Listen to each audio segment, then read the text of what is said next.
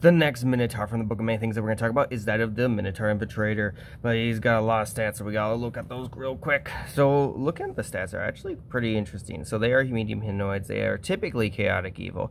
They have 13 AC, 52 hit points, 40-foot movement, so they're a lot faster than the archaeologists. They also are CR2 and no abyssal and calm, which is interesting. They also still have that labyrinth recall. So in addition, they also have that gore attack, which does a bunch of damage, especially if they're running. They have apparently a Matek attack, which is very interesting. It does quite a bit of damage, 1d12 plus 4 on a point out, and then they also have the enlarge, which is very interesting as well because they have that from, or they just have that when the archaeologist doesn't, so it must be something with their abyssal nature and that stuff. And they also have a bonus action, basically allows them to track very easily. Anyway, it's kind of crazy, kind of cool.